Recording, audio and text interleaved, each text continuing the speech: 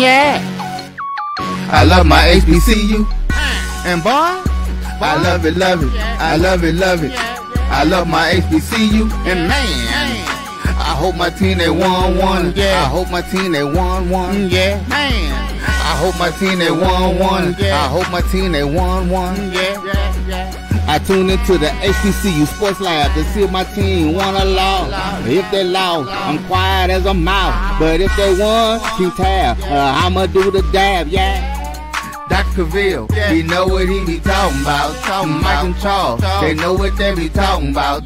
They compress the analytic data with this hip hop. If you know them like I know them, they gon' tell you if your team, if they won or lost, and who the ball. So listen to Professor, yes sir, and pay attention, cause he gonna teach a lesson. Yes. This is Dr. Cavil with Inside the HBCU Sports Lab. BJ Jones, let me be up front. It's hard to do a show when you're supposed to be quiet as a mouse. That's all right, Doc. Welcome to episode 541 on Inside the HBCU Sports Lab radio show and podcast. The show that's covering the sporting HBCU dash for all things HBCU sports for institutions large and small, from the NAIA to the NCAA. We share insights and information on the HBCU sports culture, HBCU athletic aesthetics, to facilitate the story of HBCU athletic programs in the business of HBCU sports. I'm your host, Dr. Kenyatta Cavil. My co-host, Mike Washington, Charles Bishop, are on the road. Look like Charles Bishop might have brought a little luck over there to the Colorado Buffs as he traveled to check out them for a weekend when he had an open one, if you would, without any other assignments, and couldn't get back in time to get this done. So we have none other than BJ Jones. So we'll get a chance to really get into some inside football talk. BJ Jones is feeling a little better this morning than the opposite way, but I imagine if he seemed like me, there was a lot of things left on the field on both sides in regards to that game that was played last night. Had a chance to text a little bit with Joshua Sims Sr., although he can't be here. His chest is very big, and he certainly is not quiet, unlike Dave, who is certainly quiet as a church mouse, as he had other obligations. So a lot of people out. We might be able to get AD to join us to give a little insight so we can mix it up some more. But today's episode of Inside the HBCU Sports Lab is sponsored by THE Agency. THE Agency is a company that provides sporting and educational consulting and data analytics. Well, I'm talking about those folks on the edge. Some of them are going to be more closer to the ledge. With that being said, Jackson State couldn't hold up their end of the bargain, and a lot of folks in Louisiana from the other side are feeling pretty good this morning, as opposed to maybe the way things started off. But with that being said, BJ Jones, how are you doing this morning? Man, doing pretty good, Doc. A lot of games yesterday. I think that there were a few programs yesterday that kind of put everyone on notice. Two in the CIAA in particular. Yeah, I think there's programs in the CIAA that put some programs on notice. And now you're going to have this question now, Doc. Is Grambling back? Yes. I think that's a fair question to ask in terms of what's stated. While many people may have thought they could win that matchup, most people came in thinking Jackson State. And even if they did win it, I don't think they thought they would dominate, at least in the second half like they did. A lot of mistakes by Jackson State, which certainly leaves some question marks there for them in regards to where they thought they were moving. Big question marks over there in the Wildcat Nation for them, as there shouldn't be much question marks anymore from Clark Atlanta Panthers and Coach Teddy Keaton. If you don't think he should be high on your list, not that I want him to run from Clark Atlanta, because that just doesn't seem fair for those Panthers, but it always seems to find its level.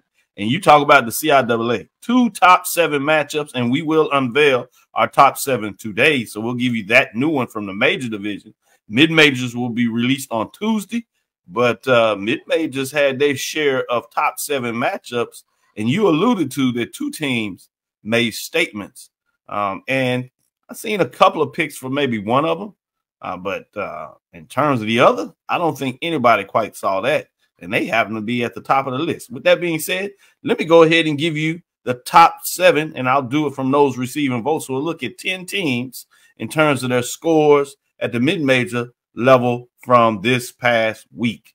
Starting at Fort Valley State, the Wildcats, who were receiving votes, they lost to Delta State Statesman 27-24.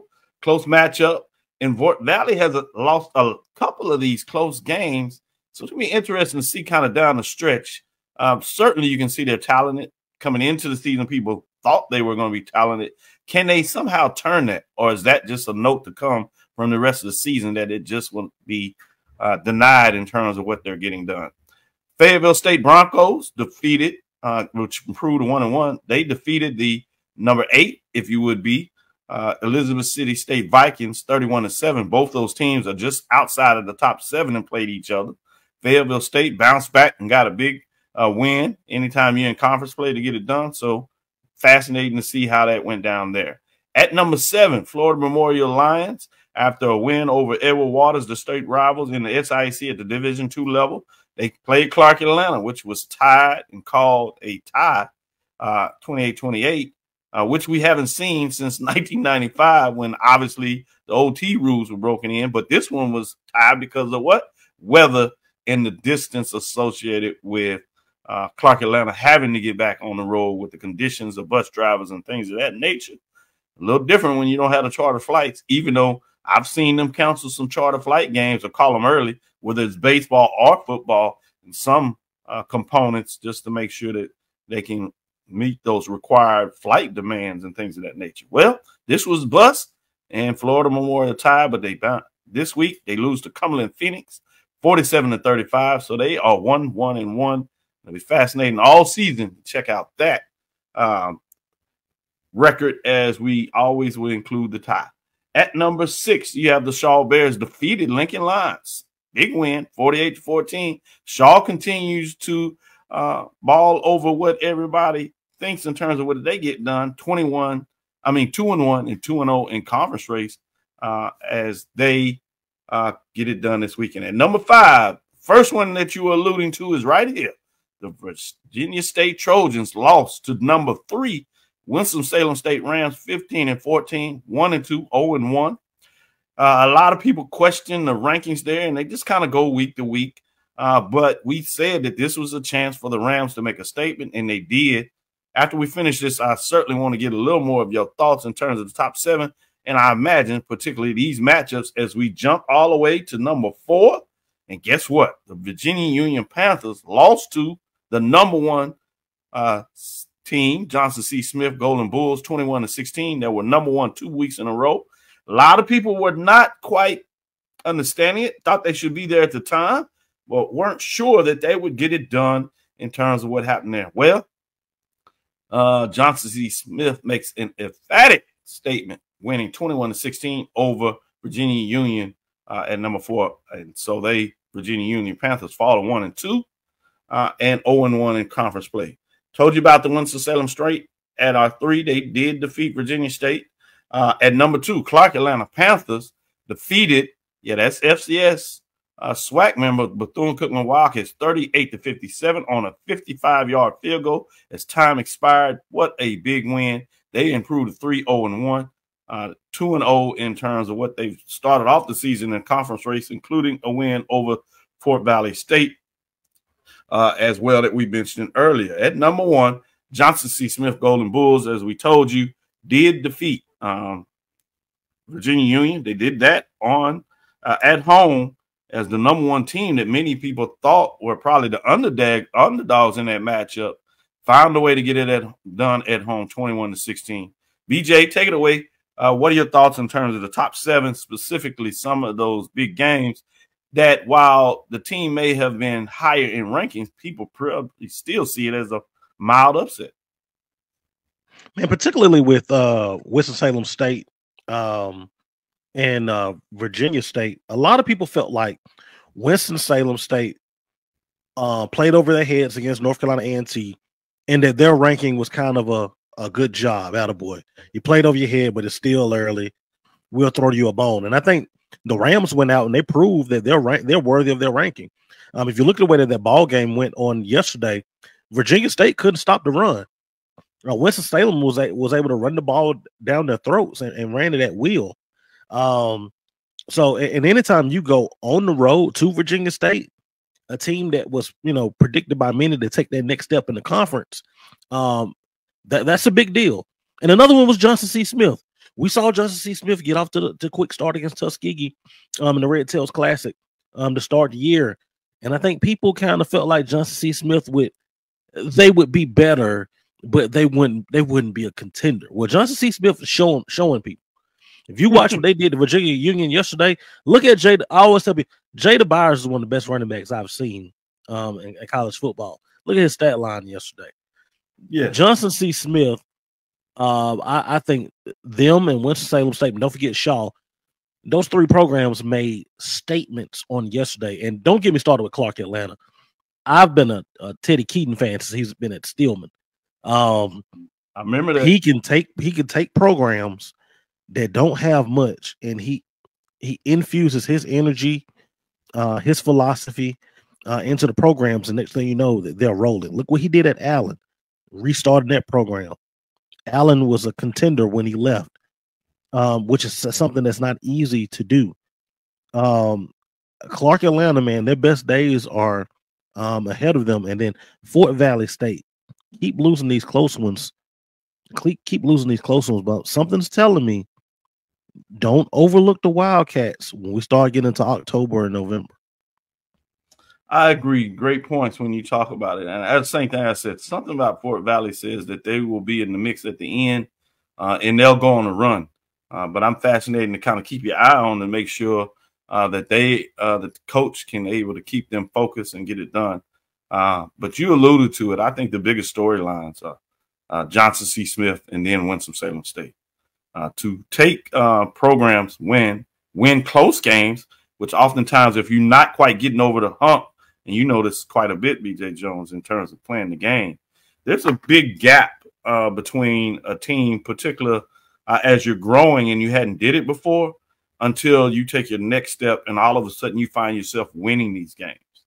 Talk a little bit about your experience of what that looks like when you start to understand that the team is going the transformation of being either bad to good or good to great. It's one of those things where when you're building it, even though you might be in the game with a contender, it's almost like you're waiting for the shoe to fall. And it can be one mistake and you can still be up. And when that mistake happens, it kills momentum. It kills confidence. You can almost see the air sucked out of the room. And then you start getting to that point where you look the bully square in his face and you don't blink. And then when you get to that point, you know that you're there, that, when you look on that schedule and you see who's next, and it's one of those teams that have traditionally been at the top, it used to go, here we go. Now you like, yes, I've been waiting on this.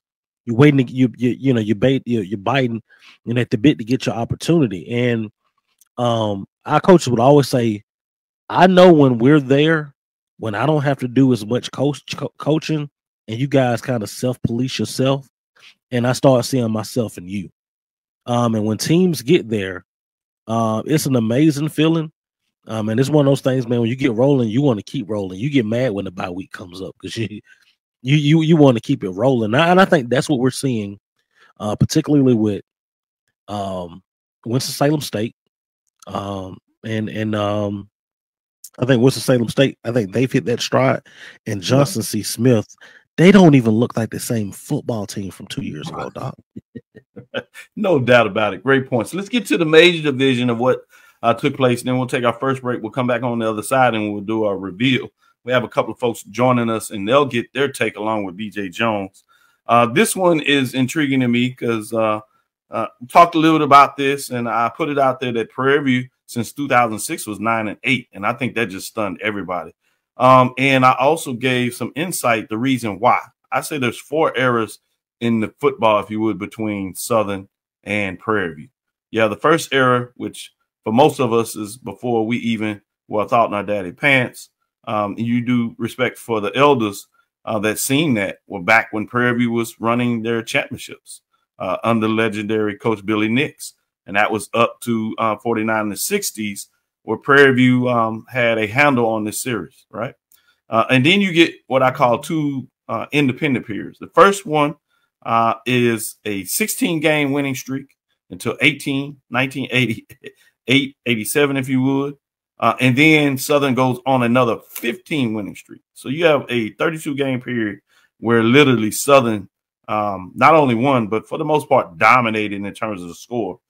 Prairie View 31-1 during that period of time, all the way to 2006, if you would, the 90s.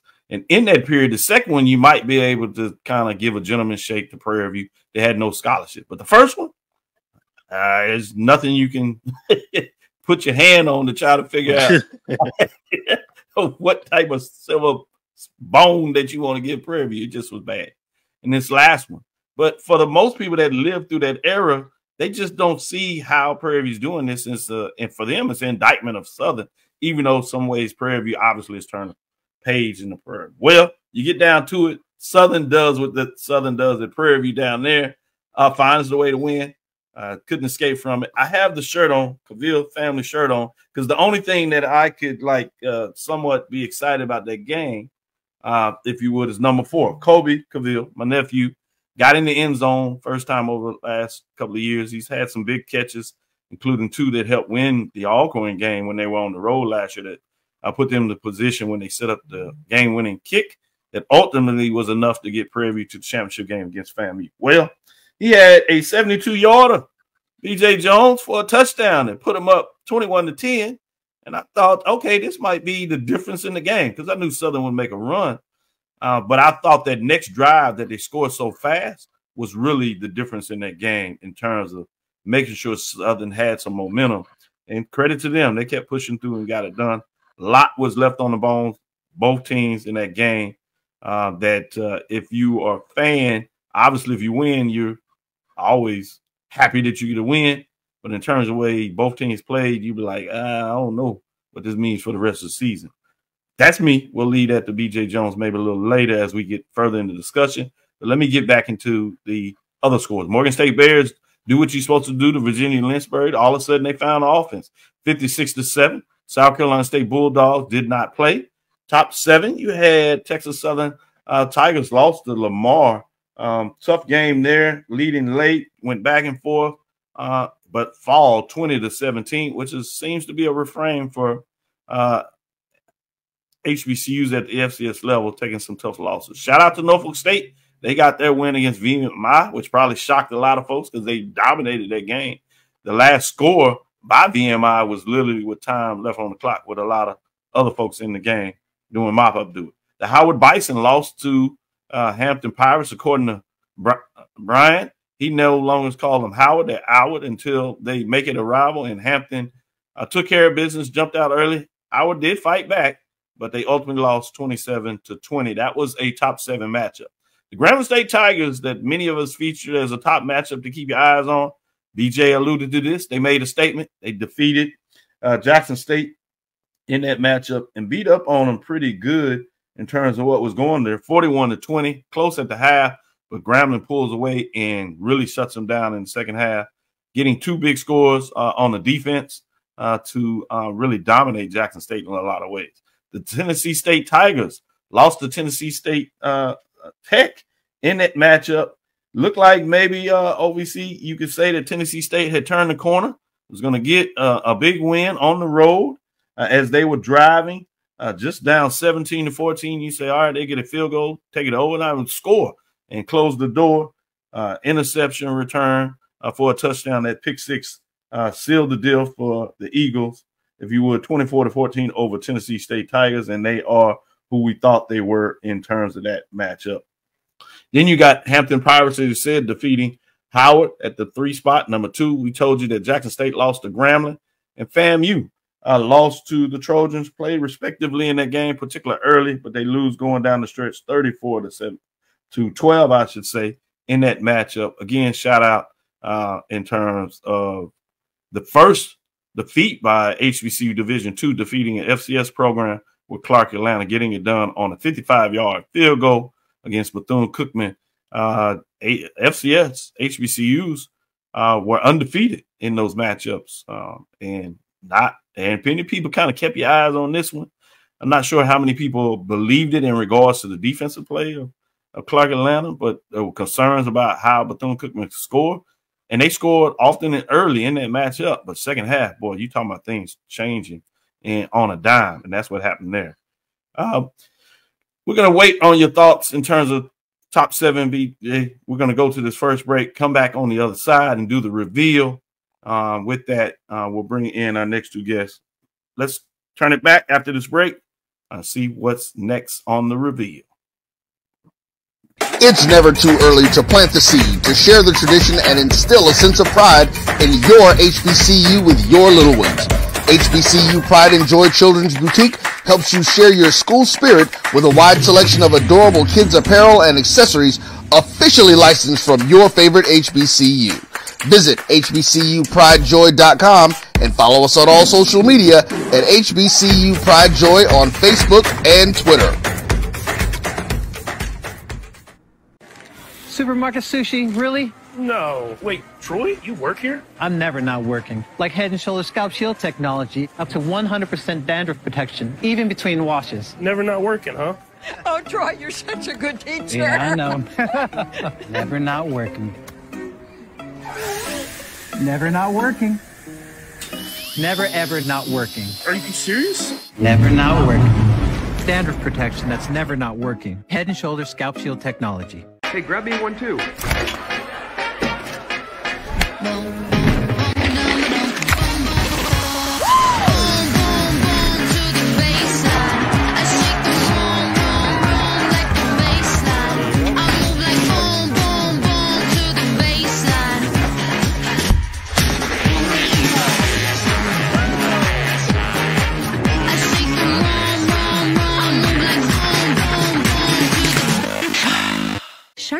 Press the analytic data with your hip hop. If you know them like I know them, they gon' tell you if your team, if they wanna law, and who the ball.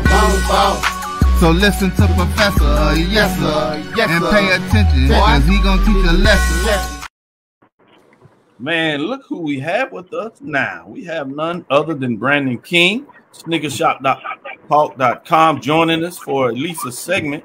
We have AD Drew also joining us for at least a segment as we go through our major division reveal. With that being said, shout out to Brandon King. He does the write-up for us for our top 7, and you'll see that released today right after we do it live here. We have AD Drew, the consummate that gets it done for us as he gets off the road for a weekend trip for himself. With that being said, let's get to it without further ado. Those receiving votes in the top 7, as we look at those dropping out. First is Texas Southern Tigers. Lost a tough one to Lamar. In a lot of ways, those fans were going to be a little bit frustrated after that. I'm sure they believed that they had that game, were going to win it. Could not hold on at the end. Tennessee State Tigers, the 2 TSUs do the same thing. Can't quite get it done on the road against one the conference mate in terms of Tennessee State. The Tennessee Tech Golden Eagles there are able to hold on and make enough plays to get it done, just like the Texas Southern Tigers do it in terms of Lamar Cardinals. With that being said, let's get in those 3 teams that are receiving votes. Just outside of the top 7, these 3 teams collectively making up the 10 programs this week, none other than South Carolina State Bulldogs. They did not play, so they remain at 1-2 with 136 points, just outside of the top 7. Morgan State Bears got a solid win against Virginia Lynchburg at number improved to 2-2, I should say, 134 points. And the Southern Jaguars go on the road and get a big conference win against Prairie A&M in overtime, coming from behind to get that done in classic fashion. They improved to 2-2 on the year and 1-0 in the conference race with 133 points.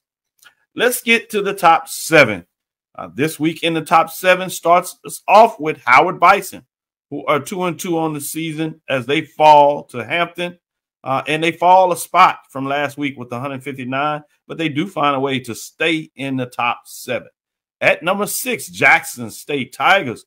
They also lose this weekend. They go on the road to Grambling. They've had trouble there in the past, but they actually recently have done pretty good over there in the hole.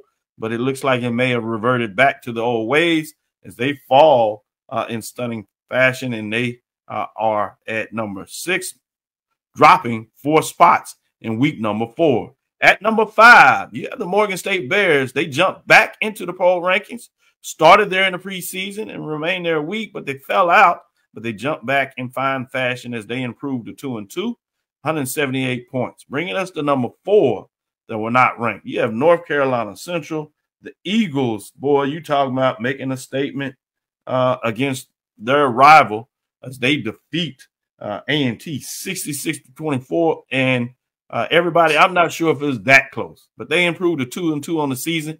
They earned, as they jump back in the poll, they earned one first-place vote as they are in at number 4. I'm not sure if they'll drop back out. I'm fascinated to see what that looks like and how far they may climb. But when it gets into the conference race, you know, strange things are liable to happen. At number 3, Florida A&M Rattlers. They fall from the 1 spot. They are 2-2 on the season. 2 first-place votes, 194 points. Tough loss on the road to a FBS foe. I remember when these teams used to have classic matchups in the Division II FCS playoffs, but now Troy has moved on to the FBS in the Sun Belt. They get it done at home against the pesky Rattlers that bit them a couple of times, but could not really sink their teeth in with enough poison to get it done. At number 2, Grambling State Tigers may have made the biggest statement of the week as they improved to 3-1. They have 3 first-place votes, and they jump all the way up from number 5. That's 3 spots moved as they're at number 2.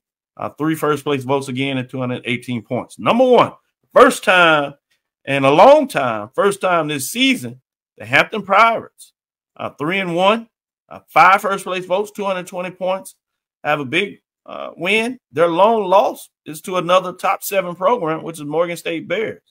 Fascinating to see what the Hampton Pirates have done, getting some big victories, particularly after they lost to Morgan State to start things off at home.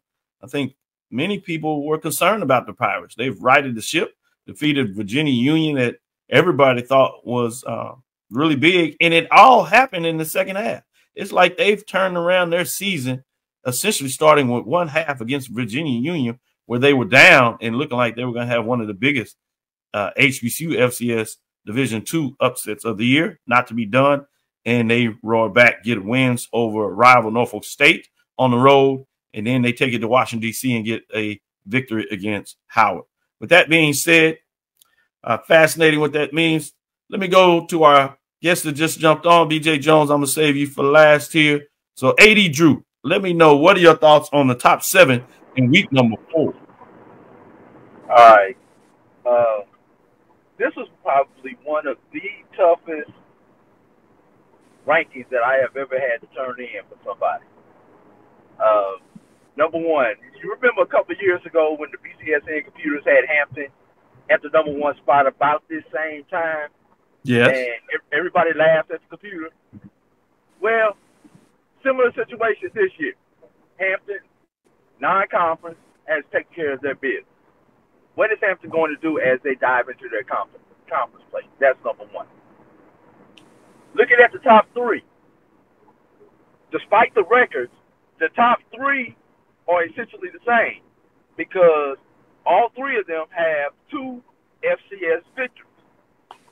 So, which one do you rank higher? Grambling, who's defeated in Division II, Hampton, who's defeated in Division II, or Florida A&M, who's lost to 2 FBS. So, like I say, this was a real tough ranking to do. I'm sorry, Dr. Cavil. I have to discount Morgan's win. It looks good on paper, but that wasn't nothing but a photo op defeating Virginia Lynchburg. You got Virginia Lynchburg. If you got what's the school in California that everybody's playing now? Lincoln, California. Lincoln in California. Don't, if you play them, you will not get any bump from me on my poll. I'm just letting everybody know. Public service announcement. You will not get a bump when AD Drew votes in any poll when you have those two on the game on your ledger. And then after that, Dr. Cavil, it was like, what the heck, because everybody else is just ugly right now, man. This is probably one of the worst times to be voting since I have been voting, because no one looks ugly. You go to the games late, and everybody's getting blown out by 30 and 40 points.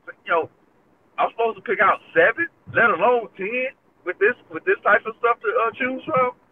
I'm gonna leave that to y'all to figure out. Intriguing thoughts there. Brandon King, what are your thoughts in terms of the top 7 in week number 4? I guess it's kind of interesting when you look at the back end of that top 7. When you look at Howard, you kind of have to wonder what football team are they dealing with? Is it the team that barely got by Mercyhurst and beat up on Morehouse, or is it the team that we've seen kind of taking on the chin at Rutgers? So to me, it's kind of hard to judge kind of what exactly they are at this point. So they took a loss at Hampton with a critical turnover, down there at the goal line as you're trying to go in and tie the ball game, and that ultimately did them in. And then you look at Jackson State, and if you turn the football over that many times, whether it be high school, Pop Warner, college, it's just not a lot of teams that you're going to beat turning the football over at that frequency. And Grambling took advantage of it and jumped on them. Morgan State, I think this was more or less style points. When you do play the VULs or the Lincolns, you have to kind of put on those types of performances to make it even noteworthy. When you beat up on a team like that. Looking at what Central did. So when I first saw the score, I didn't think it was real. I thought somebody had photoshopped that when it popped up on my Twitter.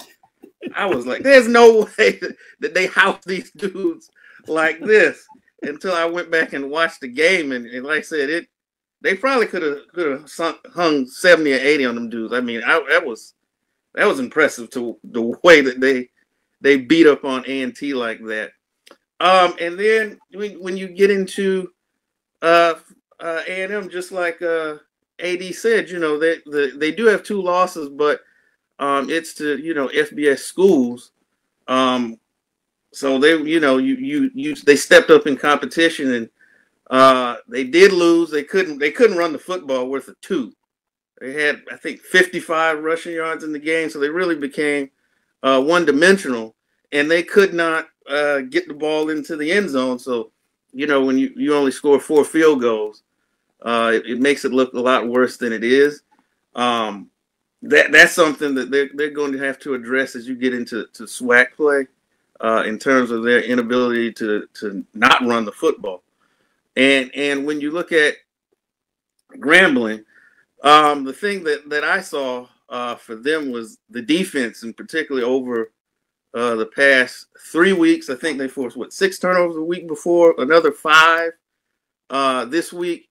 So they're getting it done on the defensive side, and I think they're, in terms of play, they're outshadowing the offense, even though they did give up about 400 yards in the game. But again, if you're forcing that type of turnovers, then the yards almost become a moot point. And then Hampton, I know they're number 1. I'm still not completely sold on them. When they get into CAA play, I want to see what they're going to be able to do against some of those teams. They've kind of ran through their HBCU tour fairly successfully. So I think the rubber's going to meet the road for the Pirates when we get into conference play. So that's kind of my take on that. Great breakdown and analysis. A lot going on there. Let's get to BJ Jones, get his thoughts on the top 7 as he unveils his rankings. He also will be a voter in the poll rankings, so we'll be able to move his data on to the rankings and be a part of shaping this as we move to be more inclusive. AD Drew talked about being one of the current voters.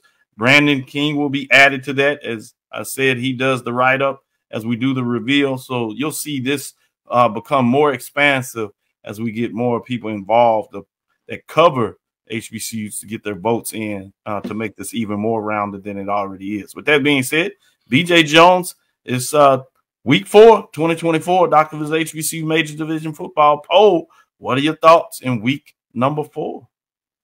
Oh, man. I would have had Jackson State. I would have had them a little bit higher. I know that game last night was not impressive. And the whole has been the house of horrors for not only Jackson State, but Alcorn. Those two have really, I mean, honestly, it's been the house of horrors for everyone not named Alabama State.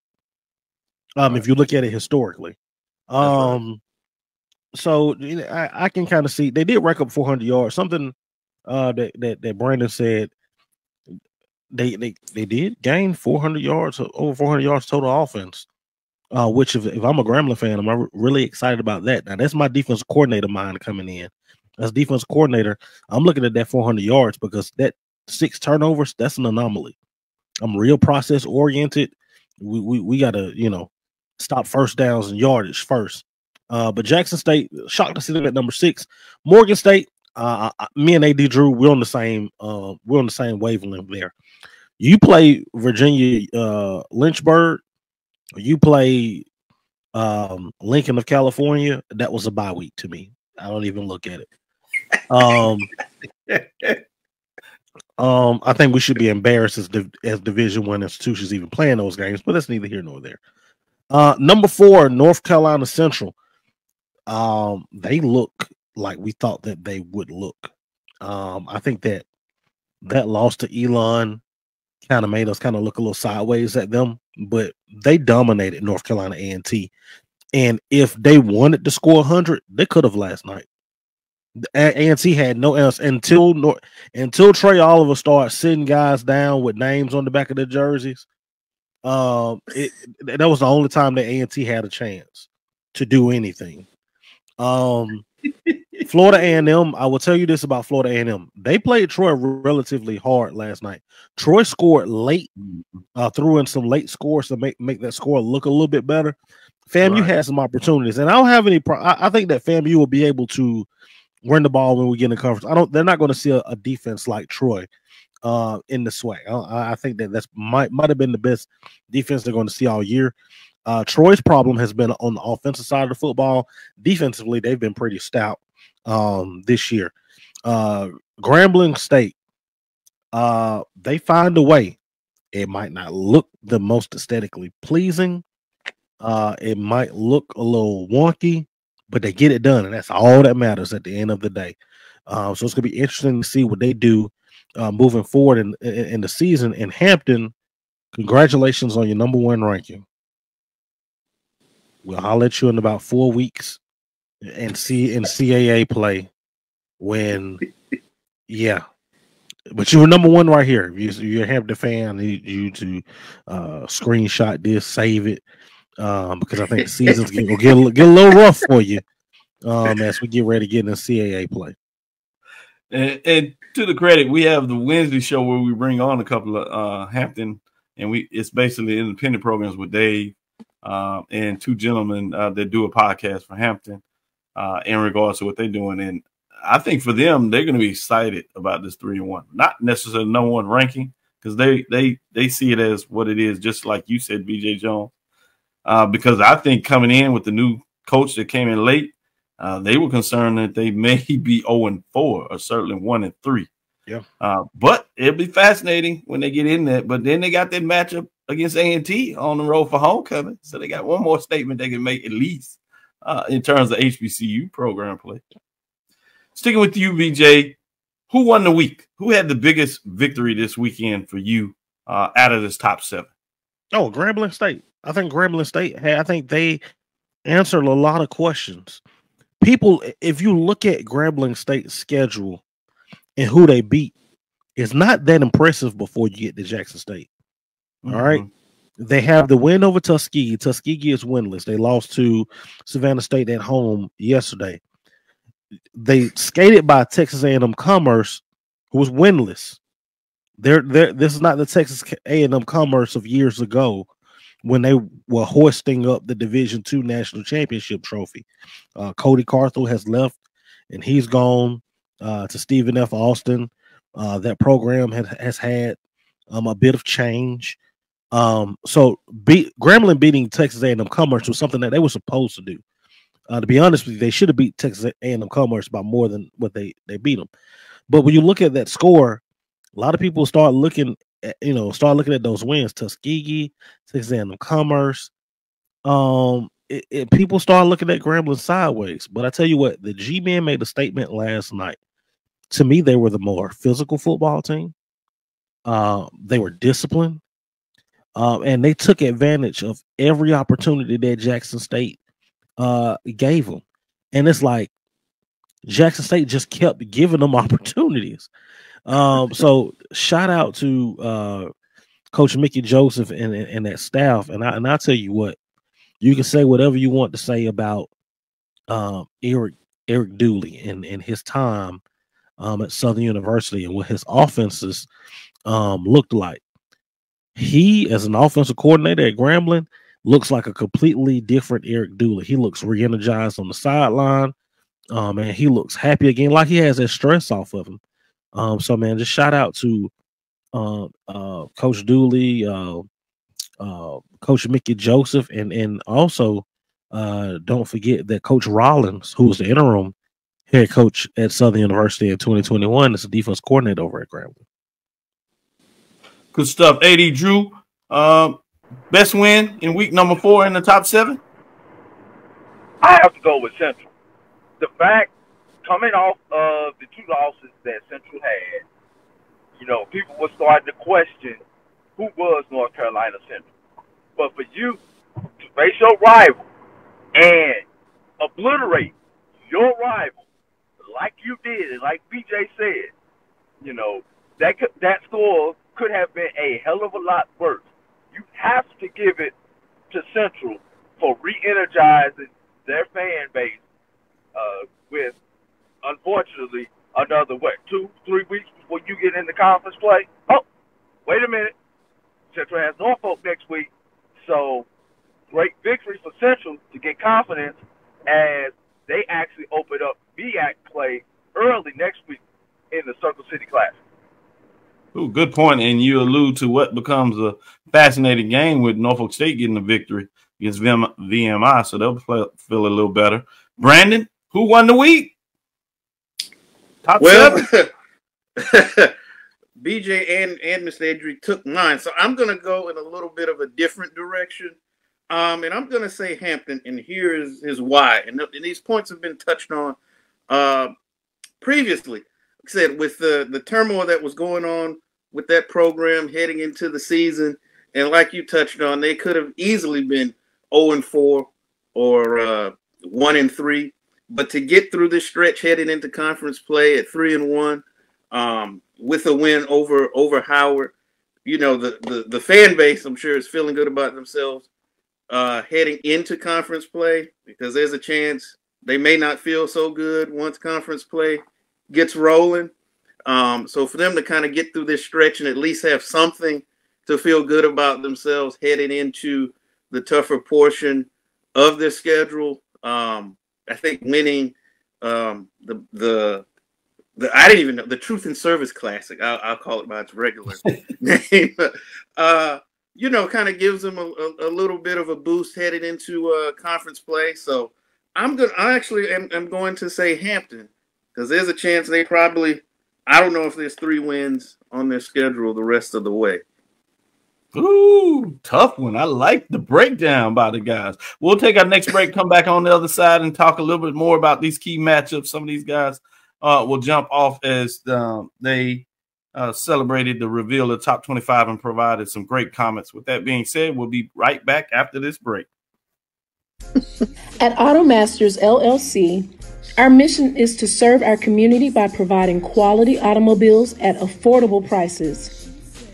All of our vehicles are inspected and certified to offer you the confidence in knowing you have a quality vehicle. Our goal is to provide you with a seamless process and positive experience for your automobile purchase. Financing recommendations and specific vehicle inquiries are available at your request. You can find us at www.automasters06.com and follow us on Facebook and Instagram.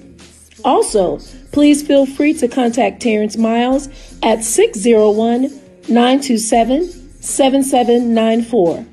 And oh yeah, tell him Sonia sent you. If you think all pads are exactly the same, think again. This is Always Ultra Thins reinvented with the Always Triple Protection System. This pad wicks gushes 90% faster, absorbs even more so you can feel dry, and locks odors in. Rethink your pad for up to 100% leak-free and odor-free comfort with the totally reinvented Always Ultra Thins. This is always like never before. The Cuvée Group is a Florida-based marketing and training consulting firm. We help businesses communicate to their target audience and engage them in conversation. We also help to expand their audiences, which will ultimately result in growth for those organizations.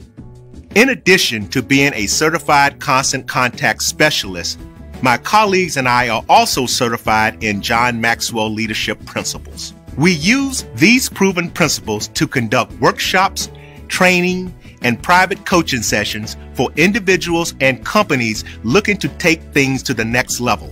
Contact us to schedule a free consultation. Issues today, don't delay, call Cuvée. Compress the analytic data with your hip hop. If you know them like I know them, they gon' tell you if your team, if they wanna lose, and who the ball. So listen to Professor, yes sir, and pay attention, cause he gon' teach a lesson. This is Dr. Will with Inside the HBCU Sports Lab. We're back with BJ Jones and AD Drew. Last segment, we revealed the top 7, and you told me who won the week.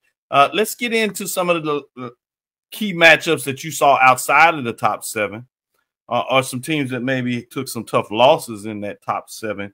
What were some of the big games? And you can bring in some mid-major games as well, if you would, this week. I'm going to start with you, BJ Jones. Outside of that top 7, what were some other games that intrigued you in terms of this past week? And tell me why that fits that bill. Outside of the top 7, I really wanted to look at Norfolk State and see, could they salvage the season, or would you see the losses continue? And I felt like VMI was a perfect opportunity for them. And they did what they needed to do. They went on the road and they won big. And I also wanted to see Alabama A&M. Alabama A&M, we knew what their schedule, how it's set up. They got the confidence win against Kentucky State. They eked by Georgetown College, NAIA out of Kentucky. And I wanted to see what they look like against an Austin Peay. And we talk about Connell Maynard potentially being on the hot seat and what that looks like. And a lot of people from Alabama A&M kind of felt like this is going to be the start, the beginning of the end of Connell Maynard when you look at the way that schedule sets up. So I wanted to see, could Alabama A&M get off to a fast start? Not really could they beat Austin Peay, but could they be competitive like they were a year ago? Well, that game was fairly close a year ago. And that game was over with really before it started. I'm talking about first quarter, man. It was, and Alabama A&M, they looked bad, Doc. They couldn't run the ball. They couldn't throw the ball until late. They couldn't tackle. They looked bad. And they got FAMU coming up next week, and they got to go to Tallahassee. Good luck with that. And I think right after that, they got Jackson State. Good luck with that. Like it's the way that this schedule sets up. You literally have FAMU, Jackson State, Bethune-Cookman, Alabama State is in there. Like, you got some powerhouse programs coming, and to start it off like this, man, we might be on Maynard watch, Doc. I understand, and it's gonna get tough like that. Another one I'm gonna stick with you. I want your thoughts on the Southern Prairie View game in terms of those coaches. I thought those two coaches came in really with their season on the line in a lot of ways. I know that seems tough to say week 4, particularly for Southern, their first conference games. You got so much ahead of you. But in terms of confidence, and maybe this is just one of these years where it ends up being week to week, literally. Where you think a team is playing at a certain level and they came in and you get another team that is not, and the opposite happens of what you think. Maybe this is one of those years. I've kind of said it at the beginning, but still, this was tough. You look at Prairie View, Coach Bubba McDowell, my understanding that it's just a 3-year contract, and much like you saw with Texas Southern, even though you've seen some growth, they've had some expectations where, to his credit, they made it to the championship game last year. Was 1 game away 2 years ago. But sometimes you just get the odd unfortunates, if you would, that contracts, new ADs come in place, and it's 2 home games. People have talked about Prairie View fans, but they've actually showed up for these last 2 home games, and you had attendance with the fans home for Prairie View against Texas Southern. I think some of that was about the expectation this year. Tailgate area was full of Prairie View, more than Southern.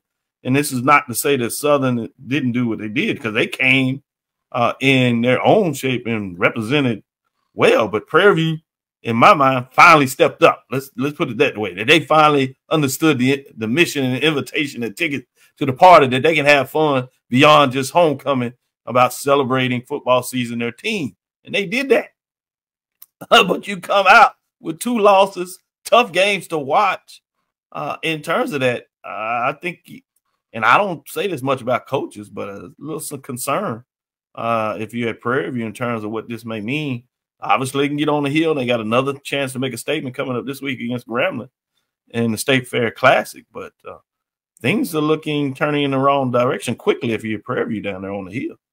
Yeah, Doc. And this is the thing about Prairie View. Today is September the 22nd. You're already 0-2 in the conference. So basically you're in a 3-game hole before we even make it to October. Tiebreakers, yep. And look who's knocking on the door next week. It's Grambling. It doesn't get any easier. And Bubba McDowell, I liked the position that he had Prairie View in a year ago. I felt like this could have been a statement year for Bubba McDowell.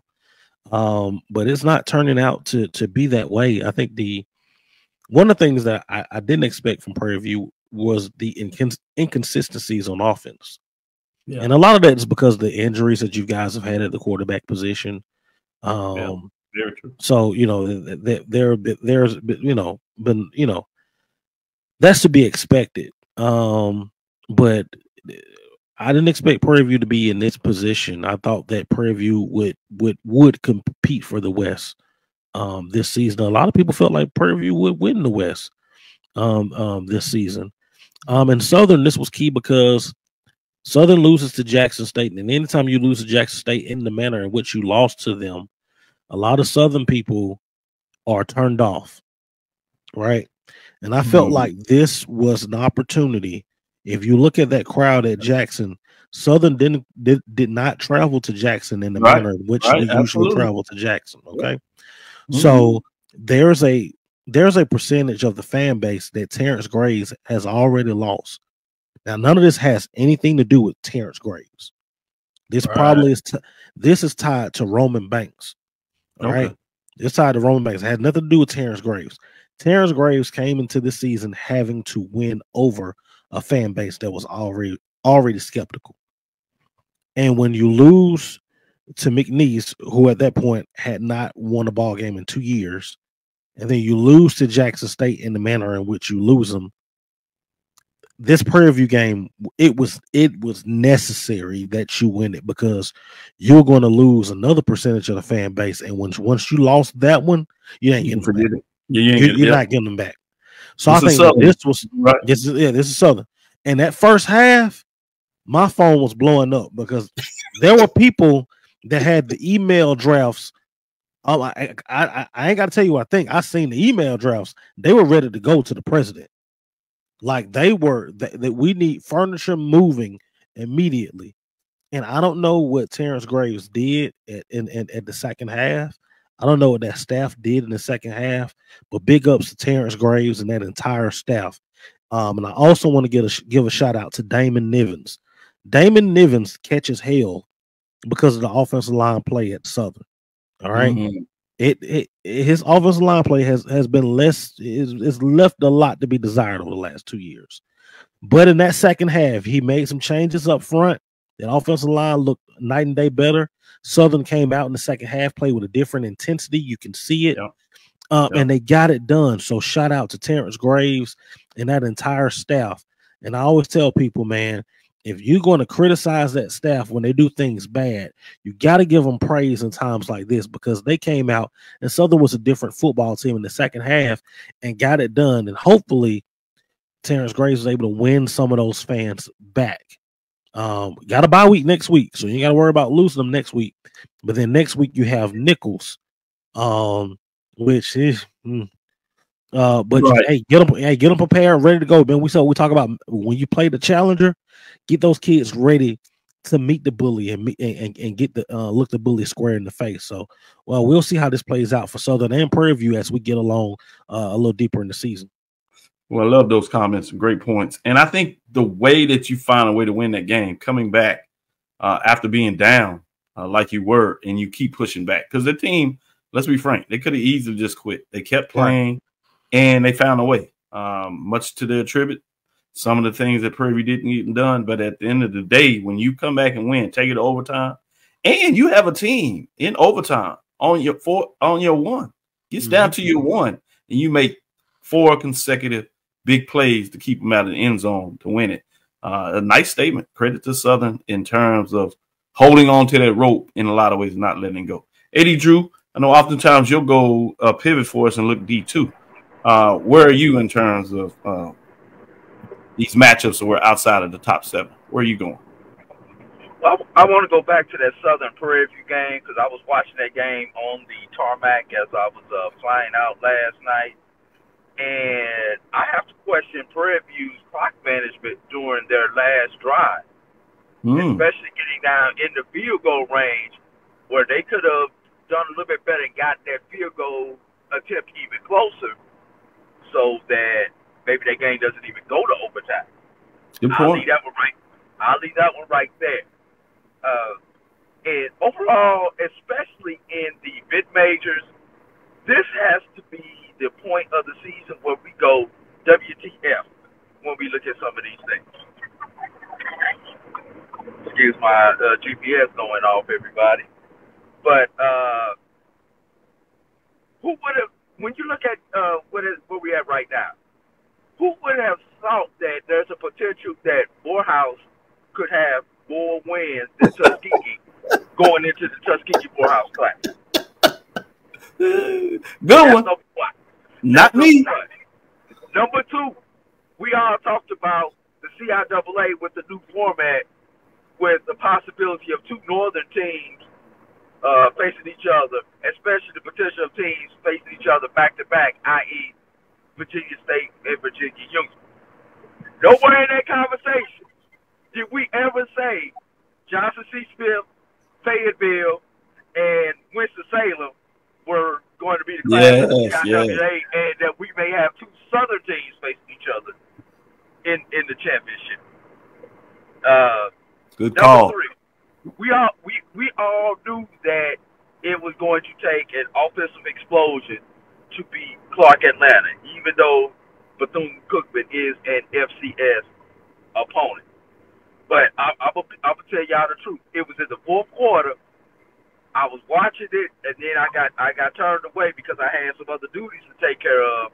And Bethune-Cookman was up by 2 scores with about 3-4 minutes to go.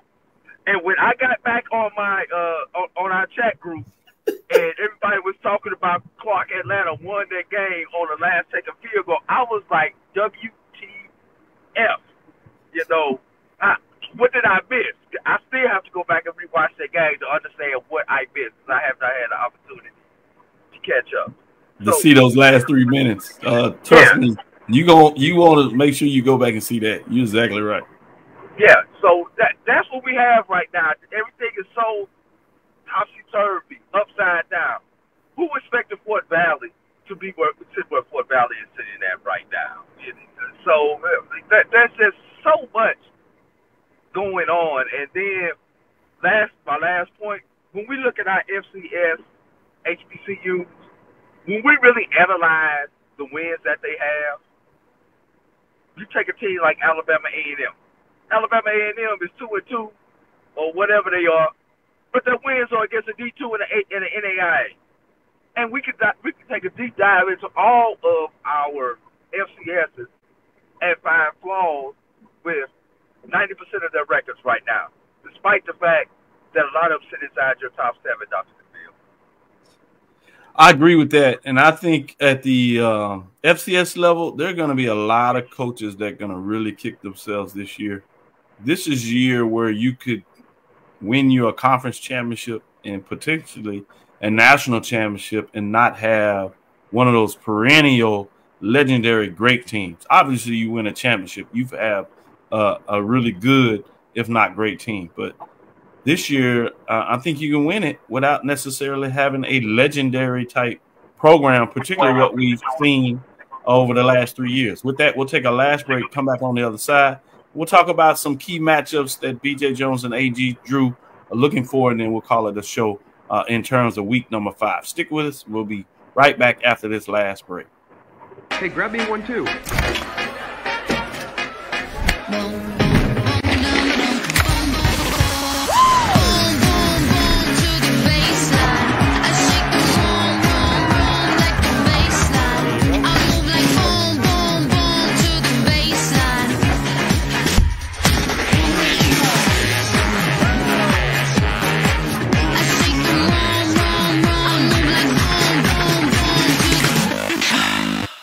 Brian Fulford. AD Drew and I are co-hosts of the BCSN SportsWrap. We talk about all things related to HBCU athletics. From the games, teams, coaches, and fan interest stories, we cover it all. You can find our shows on Facebook at BCSN SportsWrap, YouTube at MyJBN Online, and everywhere you listen to podcasts like Anchor, Spotify, Google, and Apple Podcasts. You can also find the show on the Jericho Broadcast Network's app.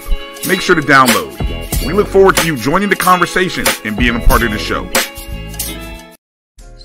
At AutoMasters LLC, our mission is to serve our community by providing quality automobiles at affordable prices. All of our vehicles are inspected and certified to offer you the confidence in knowing you have a quality vehicle. Our goal is to provide you with a seamless process and positive experience for your automobile purchase. Financing recommendations and specific vehicle inquiries are available at your request. You can find us at www.automasters06.com and follow us on Facebook and Instagram. Also, please feel free to contact Terrence Miles at 601-927-7794. And oh yeah, tell him Sonia sent you. Compress the analytic data with your hip-hop. If you know them like I know them, they gon' tell you if your team, if they want a law, and who the ball. So listen to Professor, yes sir, and pay attention, cause he gonna teach a lesson. This is Dr. Cavil with Inside the HBCU Sports Lab with BJ Jones and AD Drew. I'm really intrigued about week 5, some key matchups, and I have some in mind, but I want to see where you all going to go. I'm going to start with you, AD Drew. What are some of the key games in week number 5 that have your interest this week? Dr. Cavil, I'm going to have to rely on you since I am traveling right now. If you can give me a list of the games, and then I can talk about it, because I don't have the ability to pull up the schedule in front of me right now. No, certainly understand that, and I appreciate you getting on the call and work with us. I'm not going to go through all of them, but I'll pick a couple of key and see which one grabs your interest that I have. I like the fact that you talked about Morehouse, Maroon Tigers, and Tennessee, Tuskegee, with Morehouse having potentially more wins before that matchup. But we'll leave those off the table for now. You have Shaw Bears at Virginia Union Panthers. You have Bowie State, Winston-Salem State. And also in the CIAA, you have a Fayetteville State Broncos, Virginia State matchup from a D2 perspective. I think those are some of the games that come in mind. You also have the Fort Valley State and Savannah State matchup. Of all those, any of them stick out to you in terms of key matchups and why? CIAA, Dr. Cavil. Yeah, that's where it lies right now, baby. CIAA for life in football. How about that? Yeah. For the last decade or so, the North has pretty much dominated the CIAA narrative. And yes. When I say the North, we traditionally had them when they were divided into two divisions, North and South. Week 1, the South dominated. Was that a blip on the radar, or is this a paradigm shift that we're seeing where the South regains dominance of the CIAA, a la going back to the days when Winston-Salem dominated the CIAA? And I mentioned 3 teams earlier in the CIAA. Excuse me, I failed to mention Shaw also as a team from the South that has entered the conversation of CIAA teams that we need to watch for with the potential of becoming a champion out of the CIAA. And who does Clark Atlanta have this week, Dr. Cavil? Clark Atlanta is open this week, I believe. All right, so they get a chance to sit back and watch the rest of the SIAC try to play catch up with them because. I take that back. Clark Atlanta plays Lane Dragons, and they are on the road in Jackson. Hey, Coach Byron Brown over there in Lane. You know, yeah. Don't sleep on Lane being able to get up with Clark Atlanta because the one thing Lane can do is run the football. And if you're going to beat this Clark Atlanta team, the one thing you must do is keep. Would y'all agree with me now that David Wright is the best quarterback in HBCU football? Yeah. Yeah, you can certainly make that argument. Yes. Yeah. Keep him on the sidelines. You got to pat Mahomes. Keep him on the sidelines, y'all. Yeah. I like the strategy. With that being said, BJ Jones, let's go to the FCS side of things, and we'll come back to Drew and see if he has any final closing thoughts. FCS side for you, BJ Jones, what has your interest this week and why? In the SWAC, is Jackson State going out to Houston to visit Texas Southern. I think Texas Southern is one of those things that people have forgotten about. Right. Texas Southern could have beat Lamar last night. Yes. It was a close ball game. It was one of those coulda, woulda, shouldas.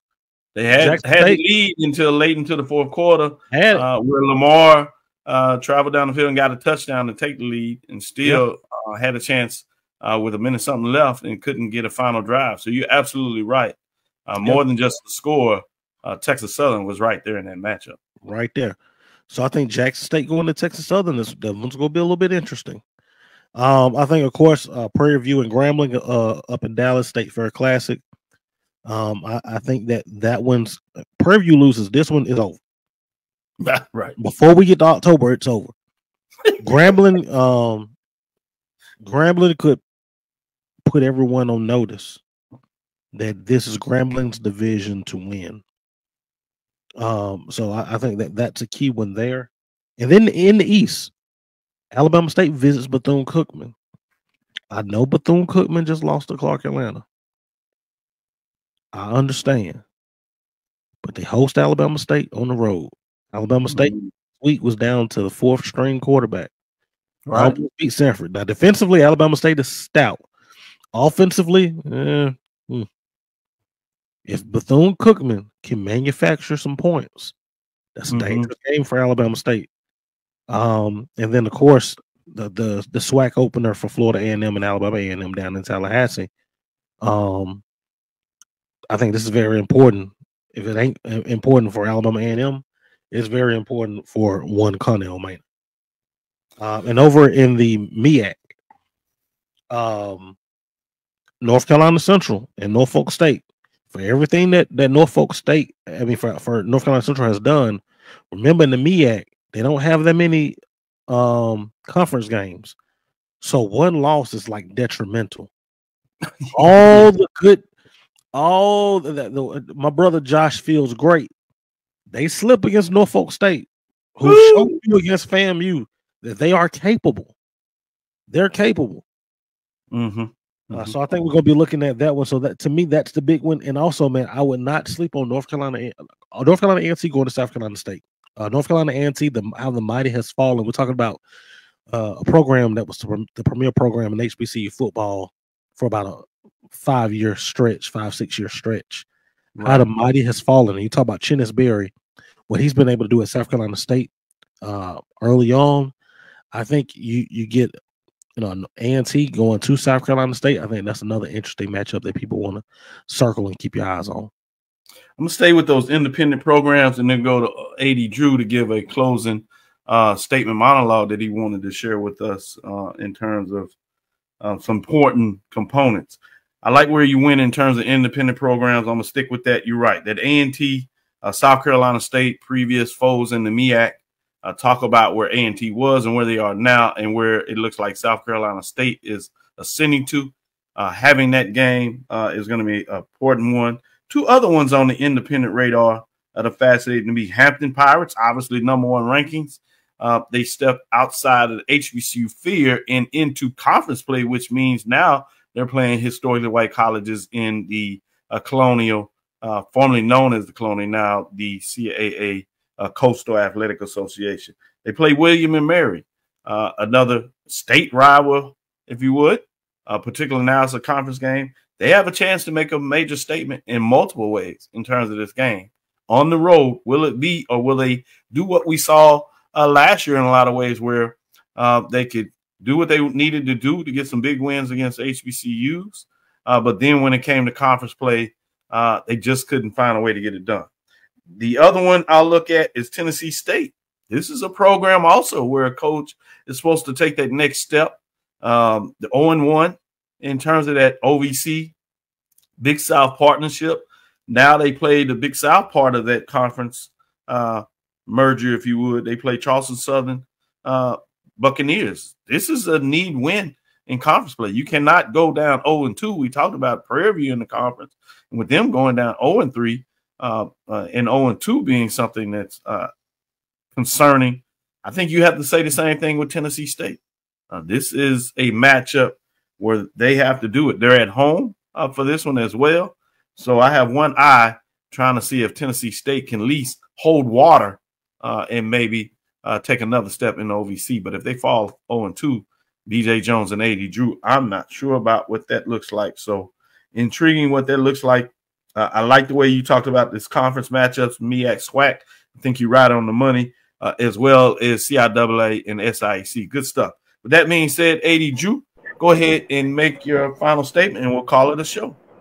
All right. I've got a question, and then I've got a comment I want to make. My question is, Thursday night, the Dukes, SIAC matchup.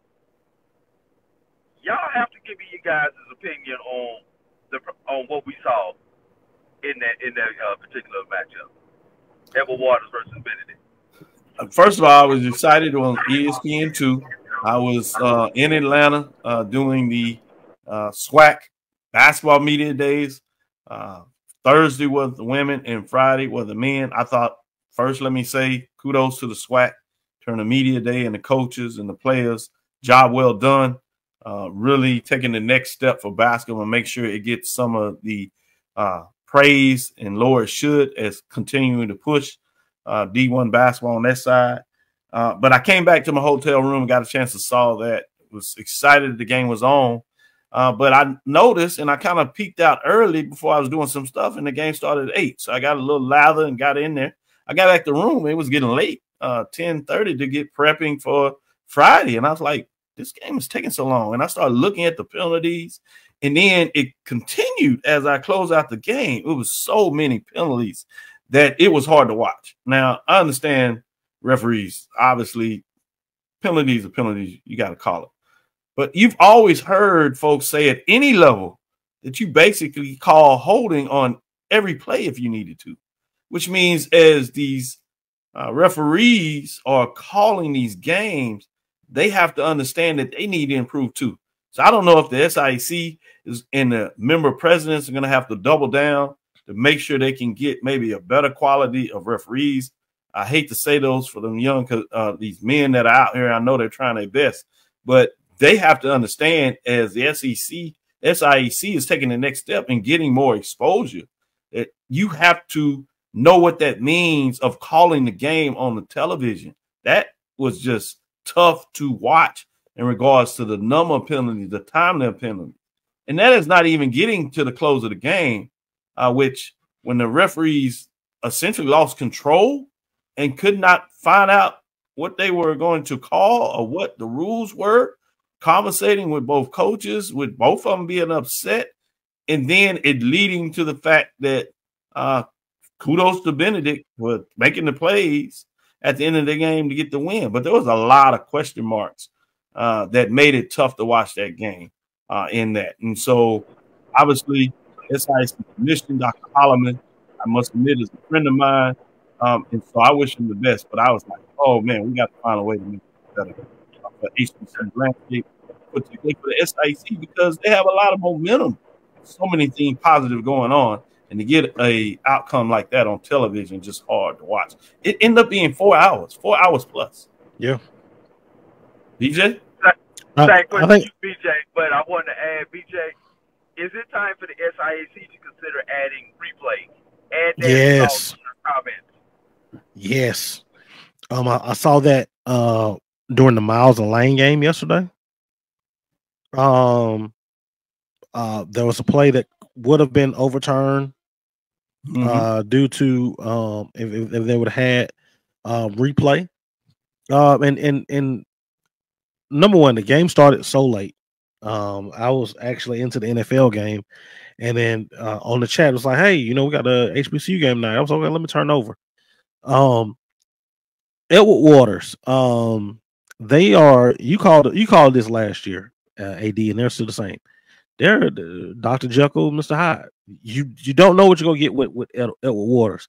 They can play with anybody. They can lose to anybody. And that was one thing that I noticed with them. With Benedict was, oh my goodness, this ain't Chinnis Berry's Benedict. That was one of the first things that I noticed about them.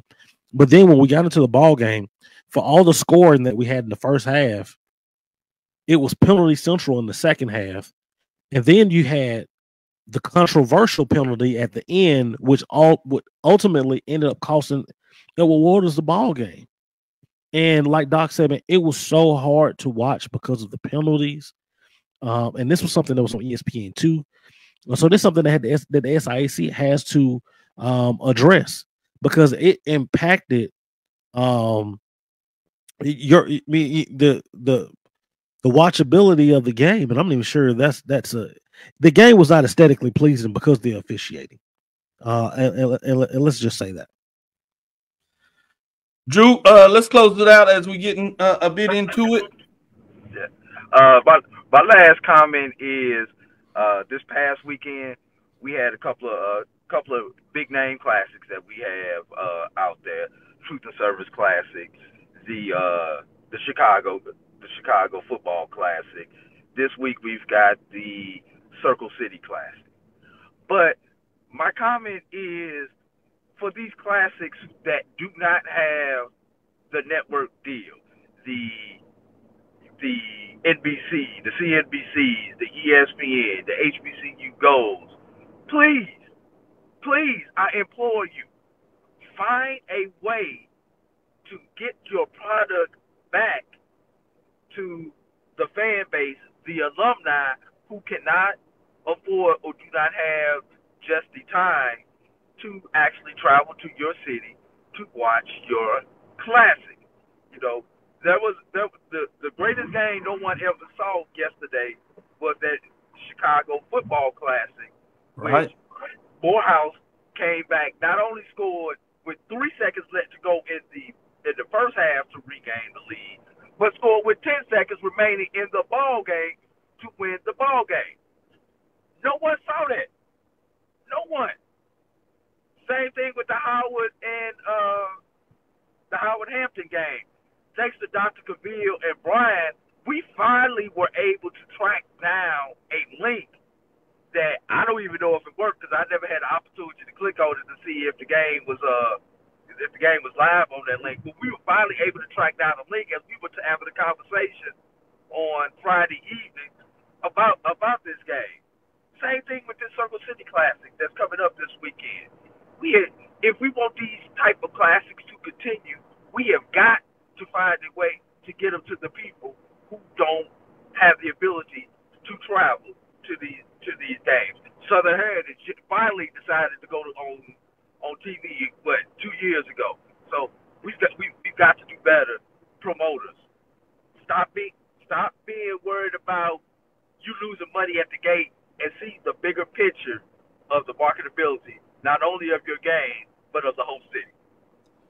Perfect way to end the show. Great segment, great thought process, and thank you for sharing it, 80 Drew. So important for us to understand that, particularly when you have more access and opportunities for games than ever, to have critical and key games where you have avenues to provide, if nothing else, solid streaming that people are credible about turning to the site. And I'll say that frankly, that's MyJBN, BCSN, or even a shout out to HBCU Gameday. You have these platforms of HBCU Sports that have the ability, one, to produce it, and platforms to show it where a lot of people are already there. Take advantage of that opportunity for these classics that are not doing it and do not have, quote unquote, these deals already in place with ESPN, Disney, if you would, or HBCU Go, or a number of other programs for that matter. With that being said, thank you for listening to Inside the HBCU Sports Lab. Make sure you share our podcast with your friends and colleagues. I am Dr. Kenyatta Cavil, the Dean of HBCU Sports, coming from inside the lab in the College of HBCU Sports with Mike Washington and Charles Bishop. Want to shout out Brandon King in terms of joining us for the unveil of week number 4 poll rankings. Will be interesting as we get in week 5. You see these gentlemen giving you updates and give you some insights to make sure you're clear as you lather up and get ready for this week. Things are just getting interesting. So stick with your HBCU programs. Do not get too far on the ledge. To give a shout out to Charles. Make sure you're taking your data points to give a shout out to Mike and all the other guys, Dave, Joshua, in terms of doing the great work they do. Look forward to checking them out tonight, along with Brian, in terms of bringing it to you. I'll be a guest on a show this evening. We'll tweet it out and give you some more updates in terms of what that. I'll be on Wayne Cartwright, giving him a little bit of love of what that looks like as we say adieu to BJ, baby girl. Let everybody know how we shut it down. Again, we want to thank you for listening. Dr. Bill's Inside the HBCU Sports Lab with Mike Washington, Charles Bishop, every Tuesday and Thursday at 6 o'clock, Sunday at 9. Follow me, Dr. Kenyatta Cavil, on Twitter, Facebook, and Instagram. I do it because I can. Inside the HBCU Sports Lab 1 on Twitter. Inside the HBCU Sports Lab on YouTube. Dream big. Continue to move forward. We will talk with you soon. AD Drew. Of course. BJ Jones. Lecture. Dismiss.